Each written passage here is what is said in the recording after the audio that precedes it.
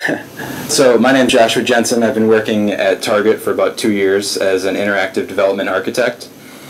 I also work at a local startup named Kittison as the lead developer there for web.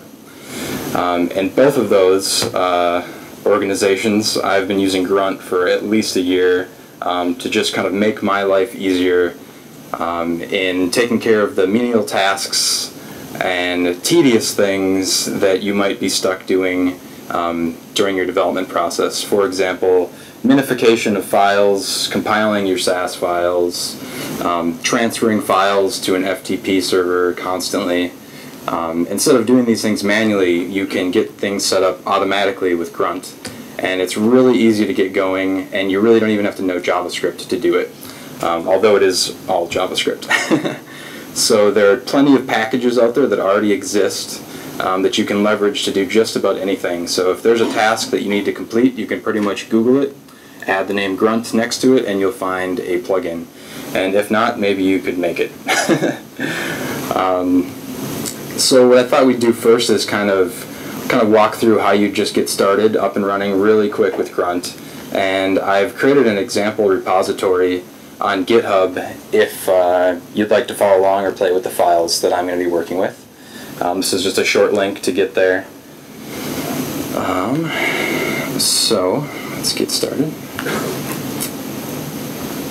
First, we're going to look at what a Grunt file consists of, or what you need to actually run Grunt. And there are two things that you need in your project. First, you need a Grunt file JS and this package JSON. And in order to get these, you can generate the package JSON from NPM. So if you're familiar with Node.js and the Node Package Manager, this is kind of old hat to you then. Pretty much any project that has a package JSON is leveraging the NPM network. So I'll just actually show a quick example of setting up a new package JSON file. So if I test, if I just run npm init, it's going to take me through the steps of creating a new package JSON file. So first, it's what do I want to name it? I'm just going to name it test. Most of these configuration options don't matter, just for setting up the project. Version, we'll do 0.0.1. Description, a test grunt build. You'll see what's going to happen in a second. Most of these fields will just be empty, as they're just configuration options that if you were to publish this to NPM, this is what people would search by, how people would find your package. So now if we check out, we've got it just created that package JSON file, and if we take a look at that, it's going to have all that information that we just put in there. So at this point, we haven't included any packages yet, any NPMs. So our first step is going to be to choose what plugin do we want to include, what task are we trying to run, what are we trying to accomplish with Grunt. And some of the most common modules that are used can be found in the Grunt plugins website. They have over 3,000 different plugins, and these top 4 or 5 or 10 are insanely popular, and pretty much every project that I've been involved in uses these. So let's start with just adding this watch task into our project. And so how we do that is using npm, we're going to npm install save dev. What this does is actually puts a reference to this npm package into that package JSON file that we just created. So that way, if you commit this file to your project and another developer pulls down the package JSON file and they run npm install, they're going to get the same plugin that you're installing right now. So this is like a map of all the dependencies for your project. I should probably save dev, grunt, contrib, watch. And so that's going to go out to npm and grab that package for us. And now if we look at our package JSON file, you'll see that right here in our dev dependencies, both Grunt has been added as a dependency for this Grunt contrib watch that we added. So now when we save that file, if we push it to our source control, which we're using git, and someone else pulled the file, ran npm install, obviously they would get this plugin. So, all right. So now let's say we went through and we got some of the other packages. So that we're going to need the watch task and Sass, so that we can edit our Sass files and then watch that file and automatically compile it into CSS. So set up this task. I'll go into that project that I'd already created. Here's the URL again if you didn't already grab it, if you're interested. And so here's what my package.json file looks like now. After going through that process that I just went through for the watch plugin, I also did it for the clean, concat, Sass, and uglify. So I've included these 5 plugins in my project, and now I'm ready to get set up and going with Grunt. So I want to figure out now how can I configure these tasks, how can I actually run them and make them do anything useful. So in order to configure all of that, we're going to create a file called gruntfile.js. And you could also use CoffeeScript if you're keen to that sort of thing. But here's just basic JavaScript. The Grunt file consists of 4 main parts. This first function here is this grunt init config wrapper, and this basically defines your configuration for your Grunt file. And within here, you're going to configure all of your different plugins. So here you'll see we have a watch task, Sass, concat, etc. So this is where we're going to override the default configuration for any of these plugins that we've pulled down off npm.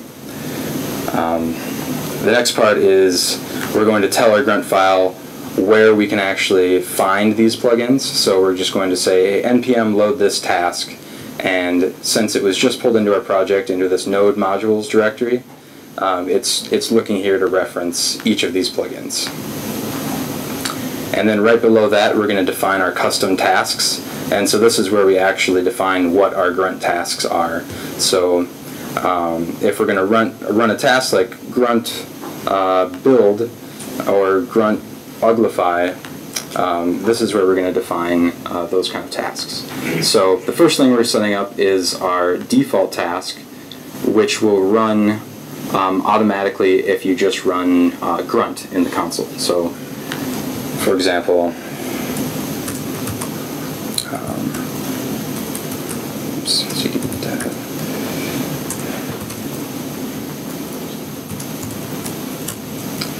so if I just run grunt here, you'll see that it started running watch. And so what running grunt did is it just went right to this default task. It said, I'm going to use this watch task, and the watch task is configured right here. So let's take a look at the configuration of the watch task and what that's actually doing. So the point of the watch task is for you to provide it some kind of configuration for a file path, and watch is going to look at that file, and anytime it changes, it's going to then fire another task. So in this case, we're going to watch our source CSS files. So over here on the left, I've got the project hierarchy, and if we drill down into CSS and source, we'll see this main SCSS file, which is a Sass file. All I have in here right now is one CSS rule, just for example. And any time that we would change this file now, since that watch task is running, what Grunt is going to do is it's going to say, hey, there's a change made to a file within this directory. So you see this wildcard here that says any file within source. Any file that changes within source, we're going to fire this task Sass. So a change is detected, and we're going to fire this task Sass. So let's look at what Sass is doing. And if you're not familiar with Sass, it's a CSS extension which allows you to use variables, mix-ins. It basically adds a much more robust feel to CSS. You can do a lot more with it. But the one caveat is every time you make a change, you need to compile it into actual CSS in order for the browser to be able to use it. So we're setting up this task so as to easily interface with Sass and generate our CSS without manually having to do that every time. Again, so anyways, into the Sass task. When this fires, we're going to look in that source directory where our Sass lives, our Sass file, and we're going to generate a CSS file into this destination location. So if we look here in CSS generated, we have a main CSS, and here I'll just actually delete this file so we can watch it happen. If I make a change to the SCSS file and I save it, we just saw this main CSS file get automatically generated since this task was watching that file. So I can do it again. We could change it back, and we will see that the task has run again. So bare bones, that's a simple way to just get Sass running on your project really quickly, and have it generate that CSS to another file that then you would reference in like your index.html. So I just pulled this index.html is a demo from Foundation, so it's like the Foundation framework boilerplate index file, and so we can just take a look at that. So I added in that debug CSS class, I compiled it and added it to the project.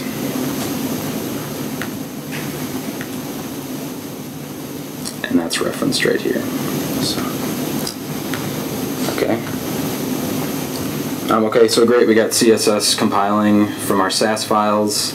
Maybe now we want to deal with minifying our CSS and concatenating our files and automatically minifying all of our JavaScript and combining it into a package. You can get that set up really quick too with just a few more plugins called Concat for concatenation, Uglify, which is Uglify.js, which basically goes through and like simplifies all your variables and minifies your JavaScript. And then this other clean task is something that we're going to use for cleaning out our generated directories. So all these files that are compiled, we don't want to save them in our project. We're going to use them, we're going to deploy them, but we're not going to commit them. So we want to make sure that we clean out these generated directories so as they don't get confused with our source files. So, take a look at this first task, concatenation. So what we're doing here is fairly similar to what we were just doing with the Sass file, in that we're pointing to the directory where our CSS file lives. And in this case, it is that generated main CSS file. And I'm also including the Foundation framework in this concatenation process, and I'm just going to combine those. And that's really personal preference. If you feel that you're going to only want to make one HTTP request and combine all these into one file, you can gain a little bit of performance out of that. Otherwise, keeping them separate is just fine as well. But it's super easy to configure in the task. If you change your mind later, you could compile these to two separate files. But in this example, we're going to compile both of these into one main min CSS. And for the JavaScript, we're going to go into our public JS directory, as you can see over here, and we're going to say anything, this wildcard here, anything in this folder with any name that ends in JavaScript is going to get included in this task and generated into this vendor.concat. Actually, I'm going to rename that package concat. So this will be a concatenated file of all of our JavaScript files that are included in our project. Alright, and so once that task has been configured and we're happy with that, we have our concatenated files, now we're going to uglify them so as to reduce their file size. And first we will just run this concatenation task by itself so you can see what that does. Delete these ones that are already generated. I suppose I could actually just run clean the task that I've set up, right?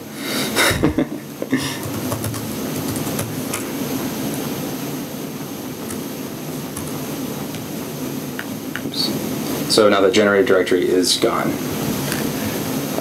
So if I run grunt concat, and then I need to pick a subtask here because I have two configurations defined for concat, this concat task. I have CSS and JavaScript, and so the first one I'm going to run here is the CSS task, and we'll see what that outputs. Concat CSS, so that's referencing concat and CSS in our grunt file. And here it's telling us that it's generated that CSS file, and we'll take a look at that. And here's all of our CSS concatenated into one super long line. And that's all we're going to need to do with the CSS. We don't need to uglify the CSS. That's as minified as it's going to get. So the next task that we'll run then is the concatenate the JavaScript. So if we look at what JavaScript files we actually have to concatenate, right now we just have a vendor file full of some typical vendor libraries you would include if you're making like a backbone application. So we want to combine all of these into a package, which I had defined earlier as vendor package, but we're just going to call it package right now. So let's run this concatenate JavaScript task.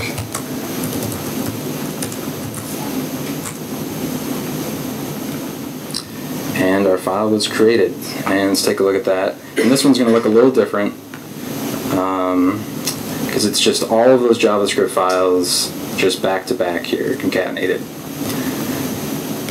So now we want to take this file and make it as small as we possibly can before deploying it to our application server. So in order to do that, we're going to run this uglify script, or task, sorry. This uglify task is configured by pointing at our destination file that we're going to end up with. So our package minified JS. This is the one JavaScript file that we'll have to deploy. And we want to create this file from that concatenated file that we just generated in the previous task, which we can dynamically link to by using the syntax within the grunt file, concat JS dest. So if you look here, we're accessing it right through this JSON object essentially in this grunt function wrapper. So concat JS destination is going to output this file path for us. So we could just put this here, but then at some point, if maybe we change this and forget to change this, then it's just a management headache. So it makes sense to just dynamically link to this path within this task. So if we run the uglify task,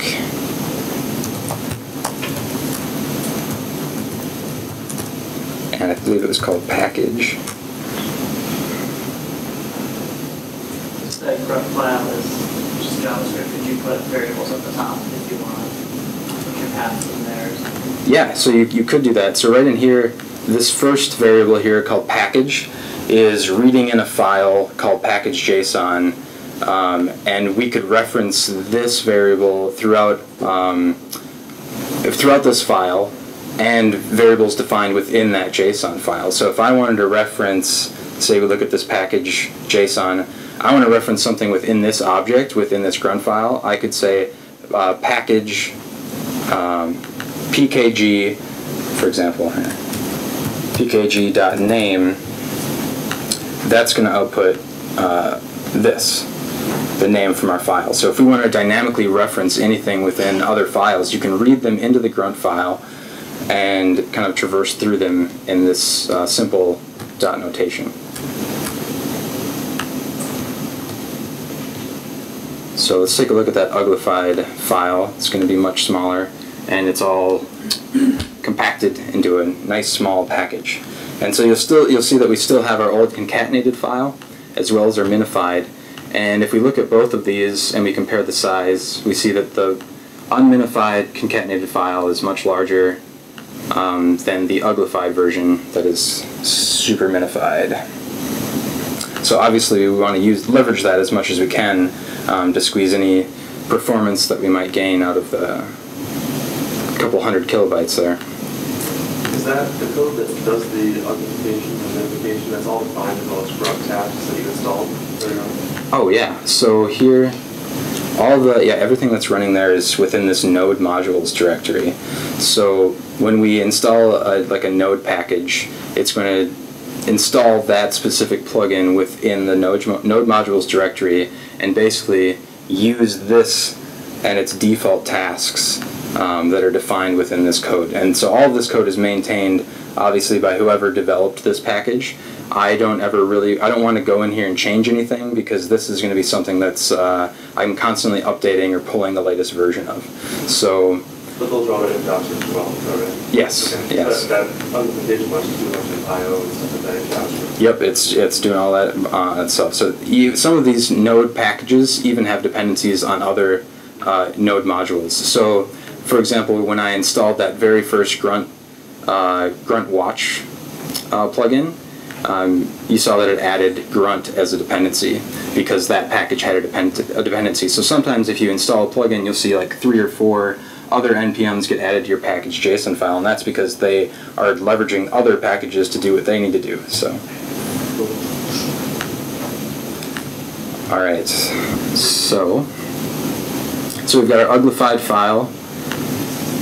We still have this concatenated one in here, and our CSS is fully minified. So I think what we want to do now is clean out this extra file and then just maybe combine all these tasks to run automatically. And I've already defined that as a task called build. So down here at the bottom of the file, typically by convention, you can register as many tasks as you want, kind of combining other tasks that you've already configured above in the Grunt file. So you'll notice this build task that I've created. The first thing it's going to do is run clean build. And clean build is going to look at this generated folder and it's going to just remove it. So that's the first thing we're going to do in this task, is we're going to make sure that the generated directory is just gone, because we're going to now create the files that we want to be in that directory. And the next thing we're going to do is we're going to run the sass task, which is going to compile our CSS and ensure that that main right here, this main CSS file exists. So you don't want to concatenate it when it's not generated yet. And then after that, we're going to concatenate our JavaScript files to prepare that for the uglify package task. And then after the uglify package task completes, we're going to run clean concat.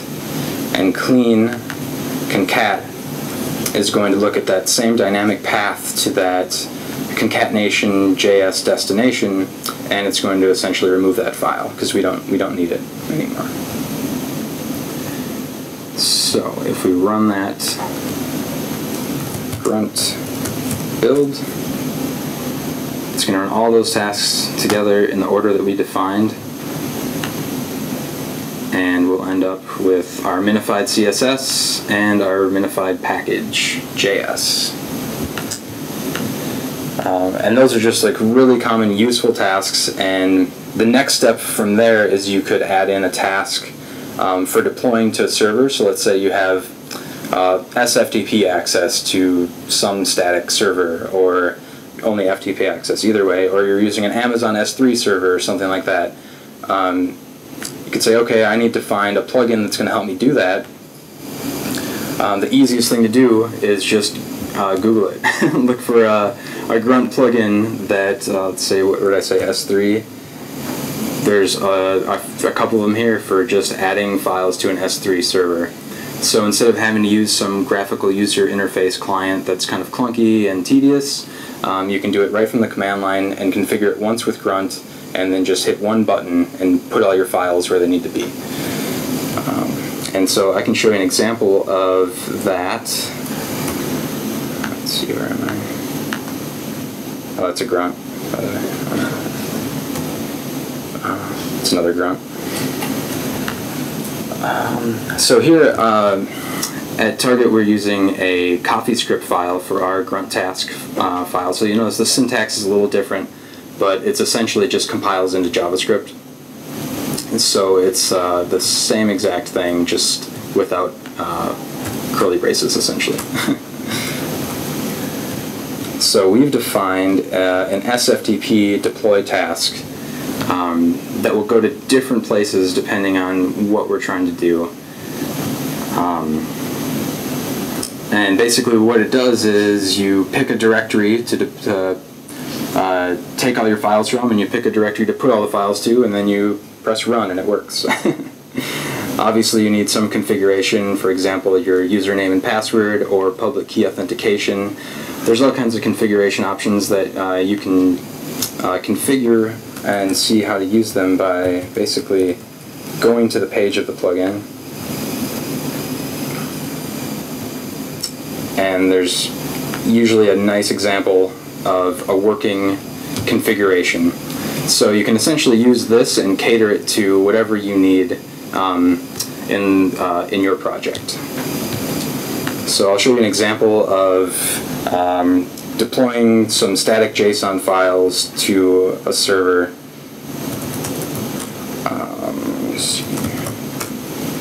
So I'm going to run Grunt SFTP deploy, and then I have a task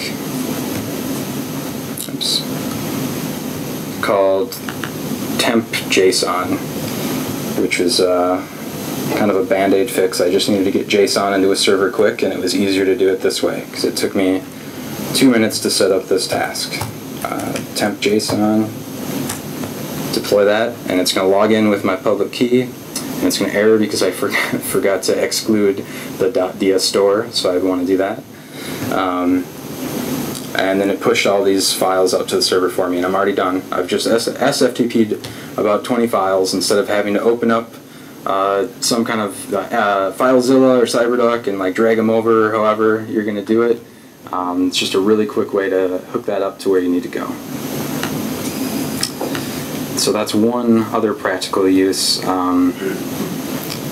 Another thing that we're using Grunt for at Target is actually creating an icon font.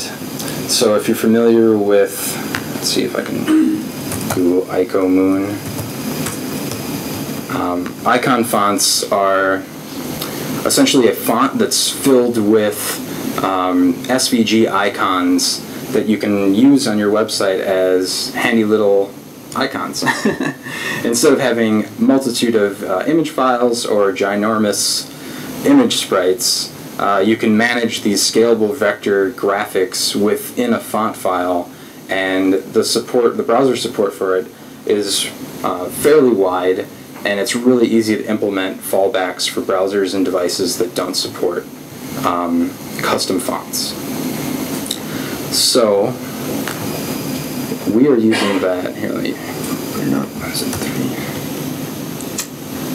4. So essentially, we have a bunch of different SVG icons that you would get from a designer,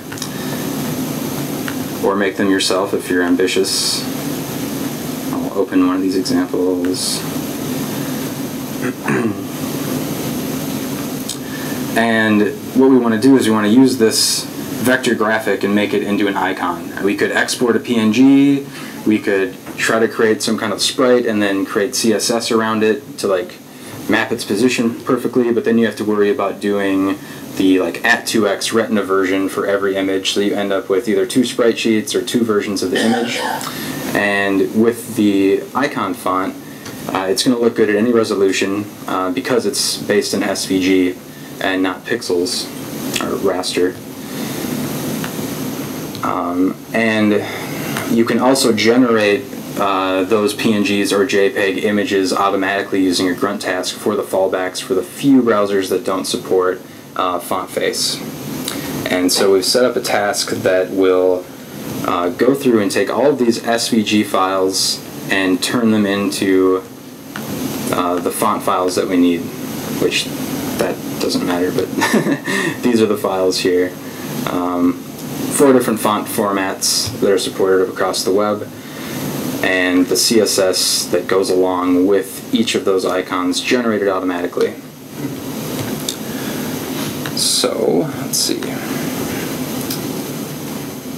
I will just... Those fonts, you're hosting them, if it's not hosted by iMobile? Right, so we're hosting them ourselves. So originally, when we started using font icons, we were using the IcoMoon tool each time to manually go back in and like add an SVG icon and then export it from IcoMoon. And it's a really tedious process, and it's a hard thing to kind of explain to people coming on, or like designers that aren't familiar with the process. And it's much easier to give someone a template and say, put an icon in here and give it back to me, and I can just drop it in this folder and be done with it. So we eventually developed this process using Grunt, which does just that. So you'll see we have a plethora of icons in here, and not only do we want to get these into the font file, but we want to generate the CSS automatically that references that icon and replaces the correct character. Because how an icon font works is that instead of, say you typed the letter F, we could replace that character with like a Target logo, right? And we're going to map that here by detecting the character code and overriding it with our custom font, which is nav. And just to show you the end result quick, it's right here. So these icons up here are all using the icon font. So you see the span with the class of icon target. It's double namespaced. Yeah.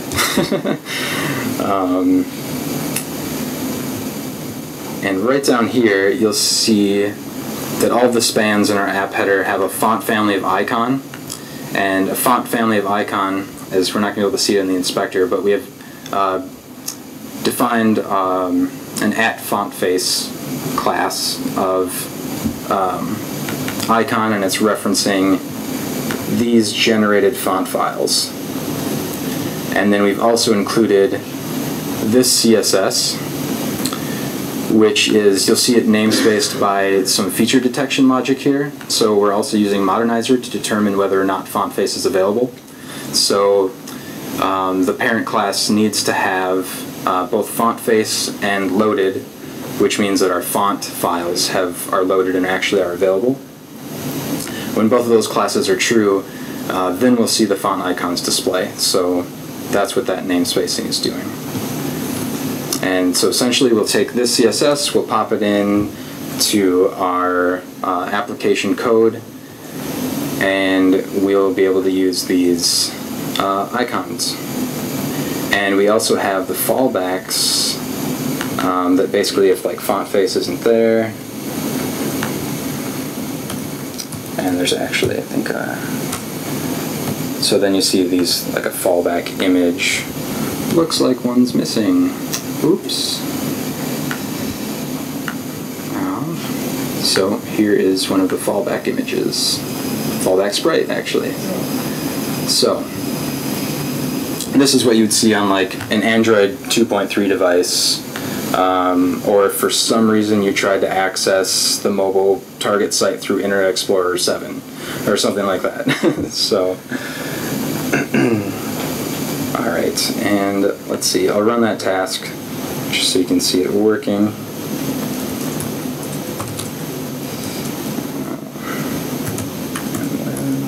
So let's generate. So the task, again, see what is it called. If we look in our grunt file, which this is another CoffeeScript file, we have a task called icons that runs web font. And so web font, this task here, is going to look through that whole directory of source SVGs, and it's going to generate fonts to this destination path that we've defined here. And then there's some other additional configuration options, which I'm sure we got straight from the web fonts plugin page. So if we, again, in order to figure out these configuration options, we would just look it up here.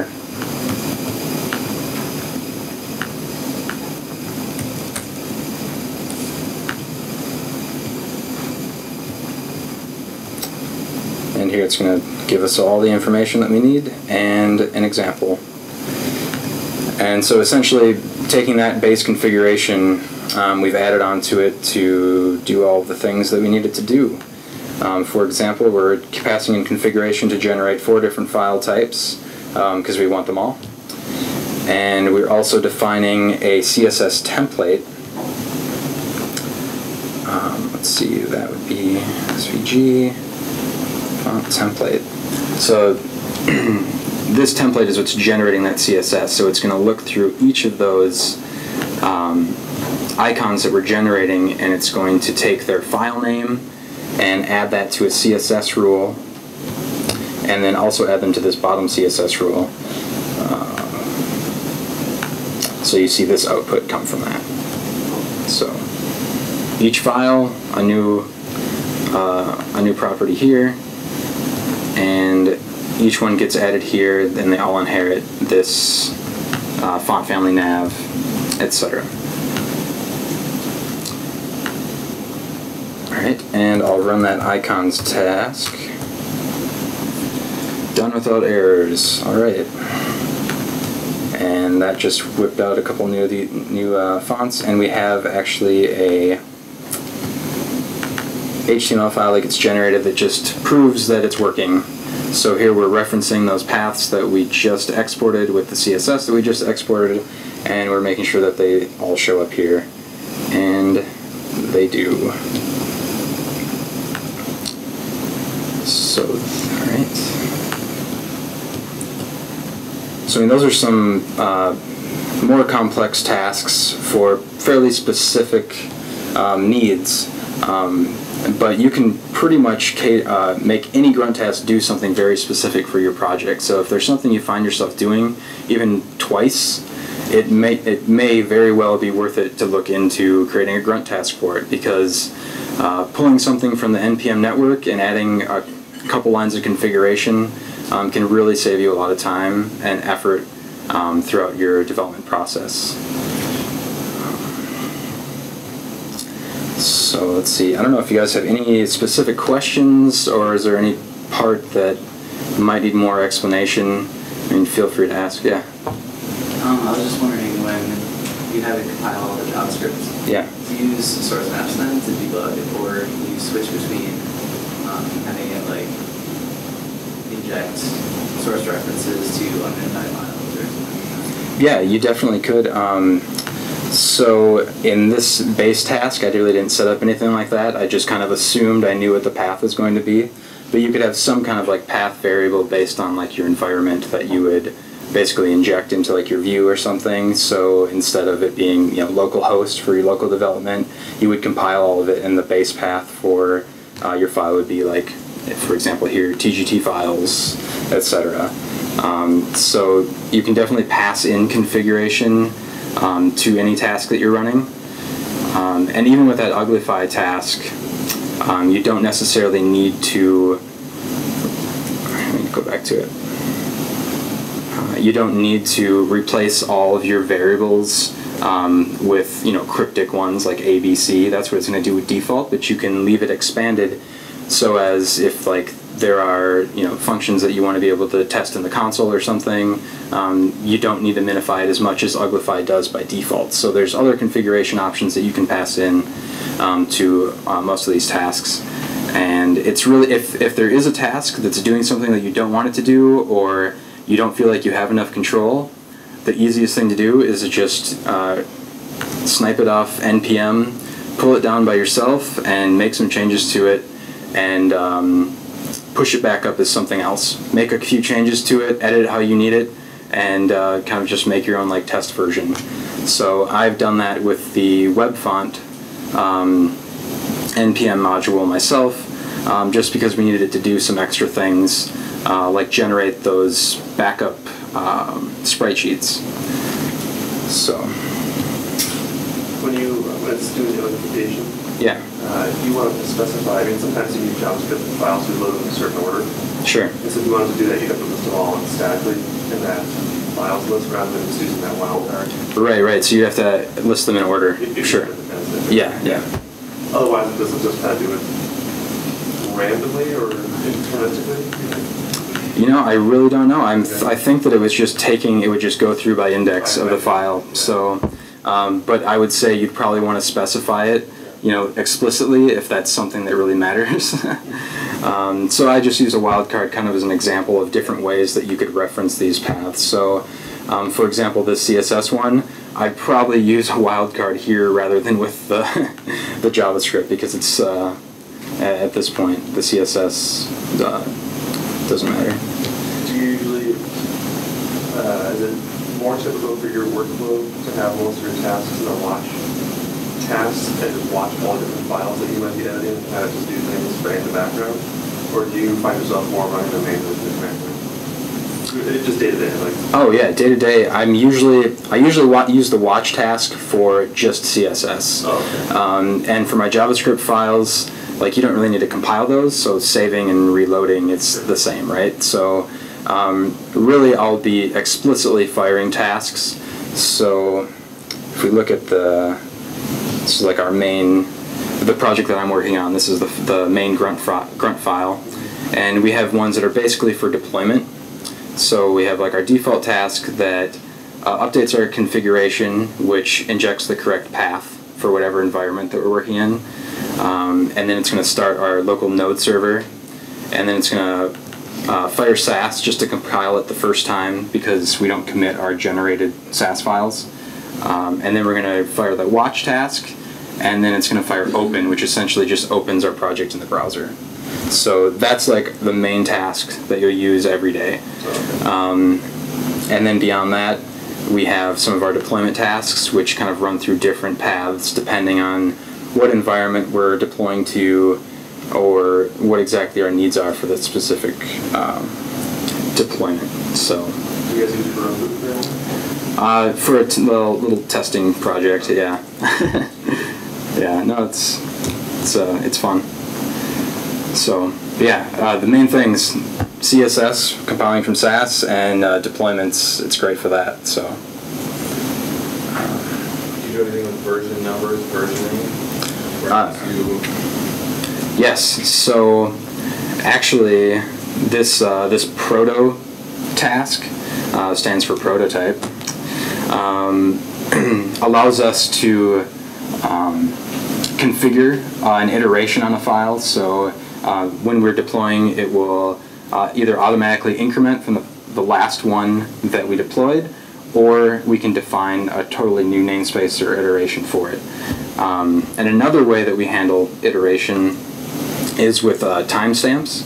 So we also have this configuration file, which basically, this task here, sftp deploy config, deploys our run JSON file, which essentially is, I'll show you what this looks like.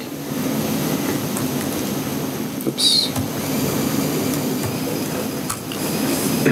It's just a JSON file with a timestamp.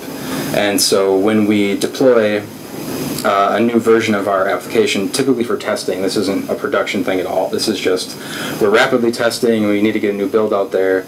We'll deploy a timestamp, and this configuration file will be updated with the latest timestamp. So then whatever nodes that are already set up pointing to that directory will reference this JSON file and say, hey, let's get this latest timestamp, and load the project from the latest iteration. That way, we also don't have to go update, you know, all these other files that are referencing maybe a static endpoint on a server or something like that. So there's definitely multiple ways that you can do versioning with deployments.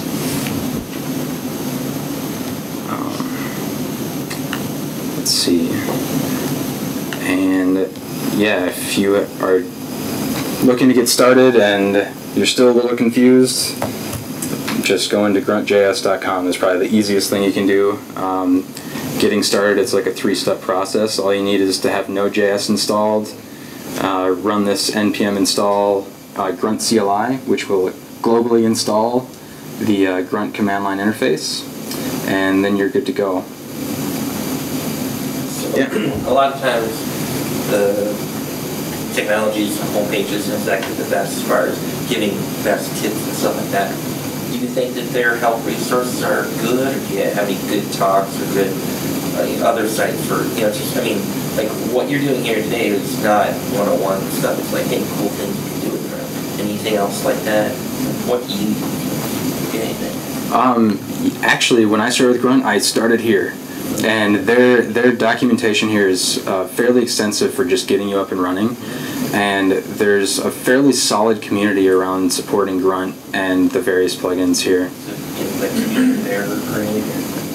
Yup. Here you go, community tabs. So this actually is a good site. Yeah, this is a good site. There's actually a blog post that I had found that was also really helpful. I wish I had bookmarked it. It was like 12 devs. Oh, here it is. So these guys did a fairly comprehensive job of another quick start guide for getting going with Grunt. And they also have some things at the bottom here about other cool things that you can do with Grunt.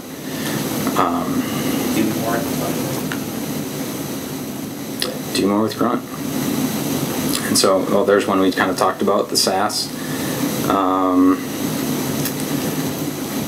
Yeah, honestly, the Grunt website does a pretty good job on beginner documentation, and beyond that, Google's always your friend, and there's always tons of resources out there.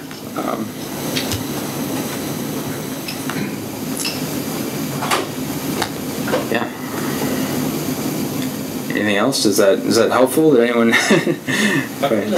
Sometimes the mascot is so menacing. They're usually like, right? Some I don't know. hamster. So I was like, we should use other grunts, so I just picked a bunch of different video game grunts. That's like warthog thing. That was my favorite grunt. That's less intimidating than warthog. Oh, there it is. Alright.